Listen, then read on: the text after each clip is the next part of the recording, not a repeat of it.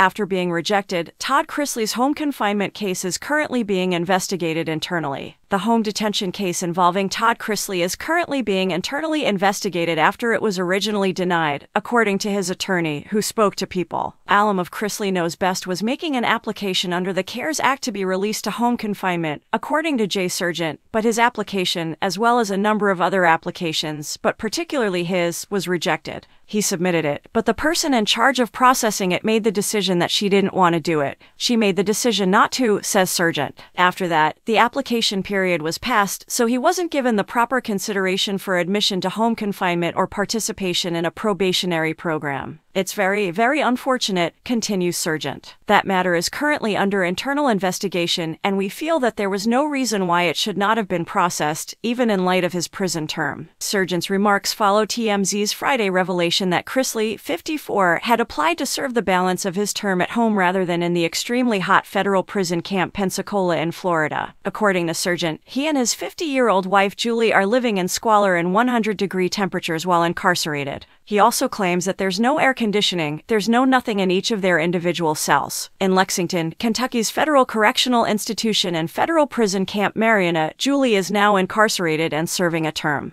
Before reporting to prison in January after receiving a combined 19-year prison term for tax fraud, Todd and Julie filed an application for home confinement and started the appeals process in December. The last appeal submissions, according to Sargent, were just finished. The 11th Circuit Court of Appeals has two options for what comes next. According to Sargent, they can reverse the district court or they can remand the case back for hearings that should have been held but weren't held during this trial. We strenuously contended that they had been denied a fair hearing and that their constitutional rights had been infringed. Actually, everything is black and white, the lawyer continues. And both of their living situations, he in Pensacola, Florida, and she in Lexington, Kentucky, are absolutely absurd. Not that we're arguing that just because they're famous, they should get preferential treatment. They don't, says Sargent. What we're saying is that they deserve better treatment, just like other prisoners.